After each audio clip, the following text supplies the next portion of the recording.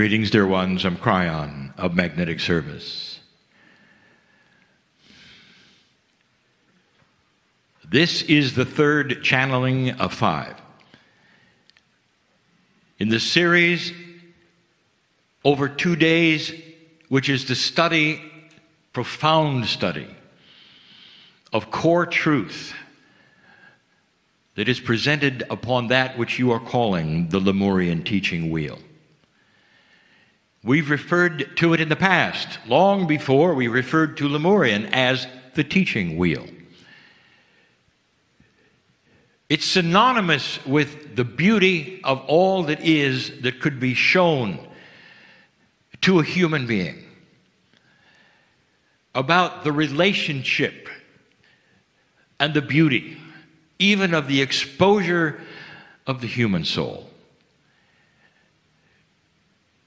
The teaching started off with the nomenclature, the energies, the missing information potentials, and all the things that perhaps you will discover later about what the teaching truly was. Imagine sitting in front of an angel,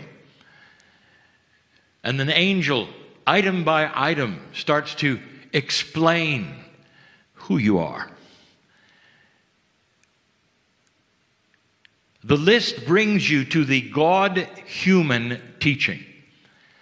In the wheel, we call it the God-human spoke of the wheel. The spokes always lead from the outer to the middle and to the middle to the outer. This in itself is the metaphor that everything points to the center. And the center of all things in the teaching is always that mysterious thing to you, which we wish to also demystify, which is called Spirit, God, Creator. But in this particular spoke, you have the subject that Kryon has spoken of since the beginning. The one that's going to anchor humanity eventually. There is no most important one, but there could be the most important one for a region or a time or a place. And that is because it's interactive with the energies that humans create. The God-human spoke is the story of the relationship between the human being and the creator of the universe. Humanity is beginning to change its consciousness. Part of consciousness change is maturity, growing into concepts that you did not practice before. Dear ones, most of the concepts of the teaching wheel have been around for a very long time, but so many have been sequestered to the shamans or the holy women and men. Not things that are practiced in the general public, but that are seen as such pristine ideas that you will then stop and report to a building so you can be refreshed by those in charge who would know what they were. Suddenly we are saying that these core teachings belong to each human. And they exist in each human. And a higher consciousness, an evolving consciousness, means that more human beings are starting to remember the core truths. Remembering requires that you were exposed to them at least one time. And that's what the story of Lemuria has become, as well as the teachings in every node of the planet. For the Pleiadians taught core truth carefully so that you had free choice to accept or ignore. The consciousness of humanity in itself generally is starting to shift. An older consciousness is quite authoritarian, militaristic, if you might say, extending right into the family. It wasn't that long ago that even families were taught to practice the very thing you see in ancient governments and in the military.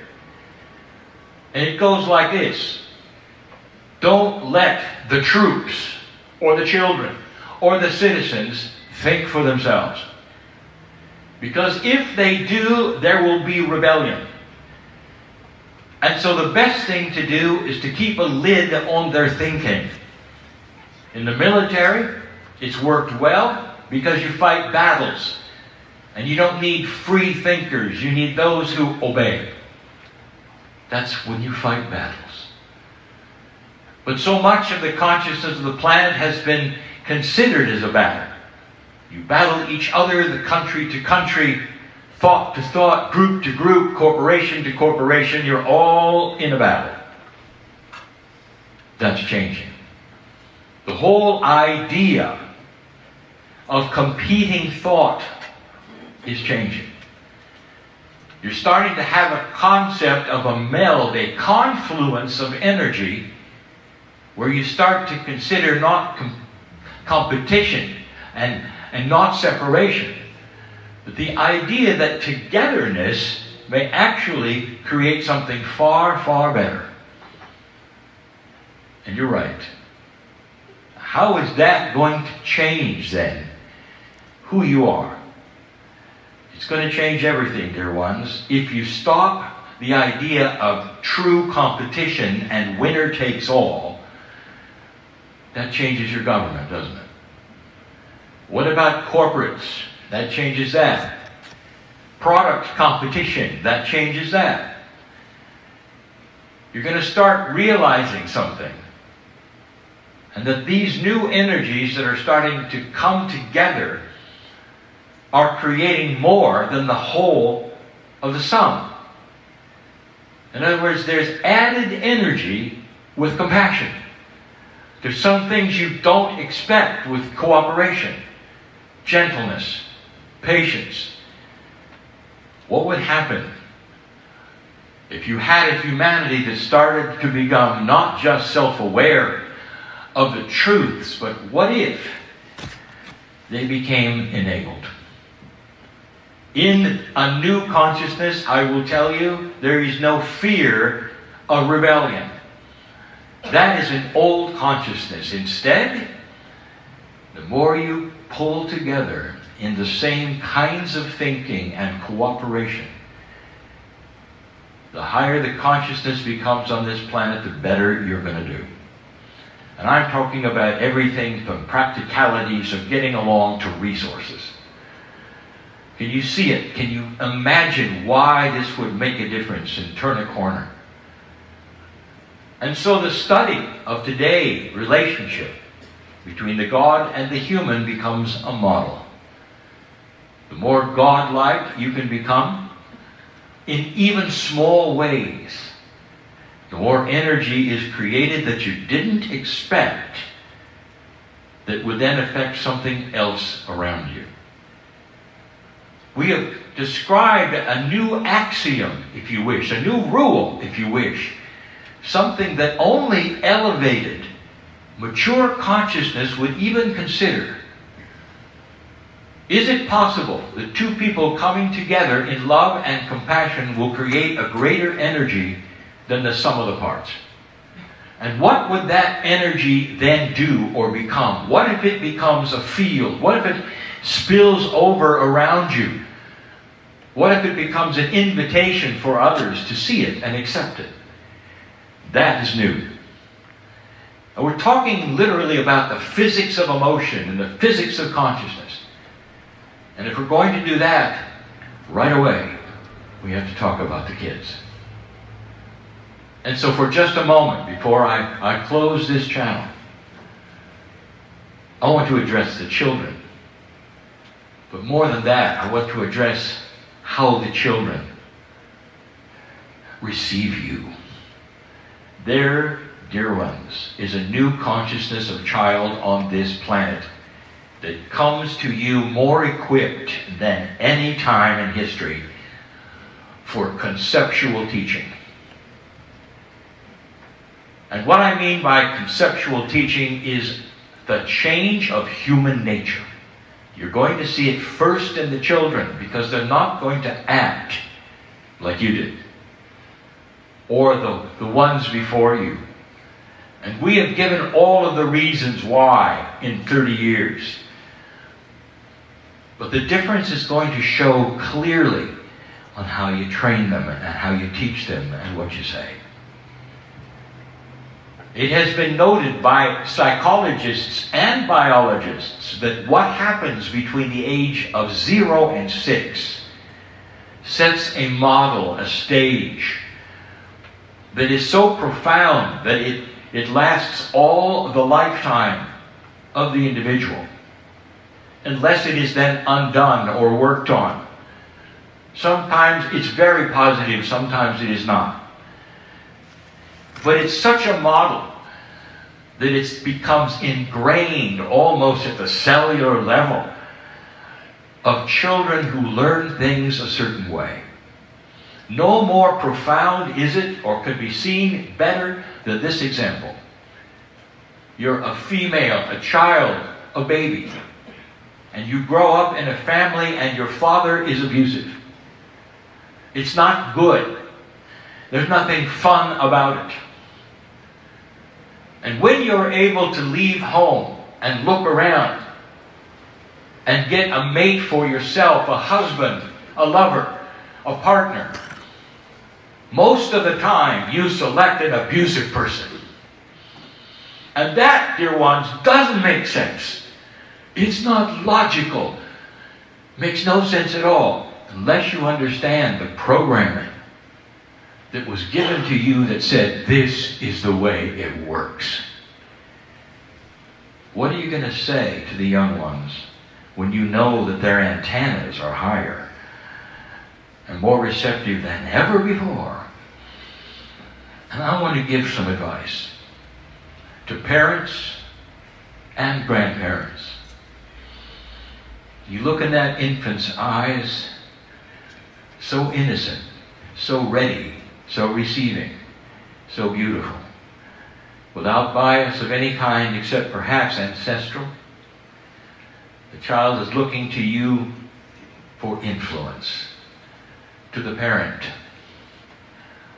Parenting can be irritating, and we know that. You have the child growing up in those first 6 years and saying the same things over and over and wanting to get your attention and yelling when they can't and pulling on your leg and all the things in order to say something or be something, and it's so easy to become irritated. Let me ask you, is it so easy to become irritated that that's what you always are? And if you're always irritated, the child understands very, very clearly, very quickly, that they're not important. Because they're cast away in every single moment. They don't understand the protocol of politeness yet. How compassionate can you be with that? Now, listening to this channel probably are far more mature old souls than young ones. That's just the demographics of who is awakening on the planet. But I'm still talking to young parents. And then I'll talk to the grandparents. And to the young parents, I would say, what's the model that you want to show to your children so when they leave your home, they will repeat that model? Because they will. What is it? And all I can tell you is that the more loving and patient and compassionate you can be with the child, no matter what they're doing, the more they get it. And you're going to see it almost immediately when they become young adults and have to make decisions finally on their own. They're going to copy them all. And they're going to see the patience and the compassion, and they're going to duplicate it. Dear ones, that is called progressive evolution. Generation after generation, they're going to show it to their children are going to show it to their children. How are you going to set the model? Don't be fooled by that old energy model that you may have been taught. You must have firmness and discipline. They have to know their chalk line. But at the same time, you can do it with logic, and you can do it with loving and patience and compassion. So that's all they see. They'll see parenting, but they'll see compassionate parenting. If you're a grandparent and you're faced with something so many old souls are, you have grandchildren that you see are being taught dysfunctional things by your own children and their mates. What do, grandparent? When the little ones come to you and pull on your sleeve and say this and that, and you realize that they're telling you things that their parents told them, perhaps even your children, and not just the step, if you understand. What are you going to do with that? Number one, do not make their teaching wrong. Do not tell them any secrets like they're really wrong and here's how it is. Don't do that. That opens a can of worms. I think some of you know. I've told you about energy that is created that you don't expect. If you look in their eyes and you'll say, I love you. God loves you. You can always talk to me. And you can skirt around the issues of who's right or who's wrong because that's not your task. Your task is to show them more compassion than they ever saw before with their parents. And here's what happens. These children are so intuitive. And when they grow up to a place where they're going to have to make decisions, they're going to be knocking on your door, not their parents' door. That ought to give you chills. That's the influence you have. It's not the information you're going to give them, grandparent. It's that which you show them of who you are and what is there. Because they'll always be able to come to you. Always. Even if their parents have become dysfunctional, even if their parents have split, even if their parents have become disciplinary, even if their parents have become abusive, the grandparents can undo it. Because for their all the lives, the children know who they can go to for the truth. What are you going to tell your young children about God? From 1 to 6, what model do you give them? I'm not talking about your systems of religion or your doctrines. I'm going to tell you from eyeball to eyeball, you to your children, what do you say when they're in their cribs looking up at you? Before they've got full knowledge of words and all, they looking at you. What are you going to say? Are you going to think to yourself, well, I'm not going to talk about God. I'm going to wait till they get older. I'm going to take them to the church I'm in. They'll tell all about it. It's too late. What are you going to say? This is for the young parents. What are you going to tell them when they're in their crib looking at you? And here is the advice I want to give you that's going to change the plan. I want you to tell them that there is a creative source called God or Spirit that loves them more than anything in the world. I want you to tell them they are magnificent in the eyes of the Creator. And that Creator loves them as much as you do. It sets them on a path of self-empowerment that is not going to result in rebellion. Is not going to result in rebellion, even in your family. It's going to end up resulting in maturity. That's what's happening to the children. They're going to get it. And they begin to understand, no matter what they get later in doctrine, they're smart enough to figure it out, to go with it, not to go with it, but you're going to tell them that God is love and that they are love. And the angels are all around their crib all the time, even at night, and they're never alone. And they're beautiful in the eyes of the Creator. That's going to change the world. Generation after generation, if you hear these words, that's going to change the world. And that's what the Pleiadians said in this book that was taught so long ago, so profoundly practical today. And so it is.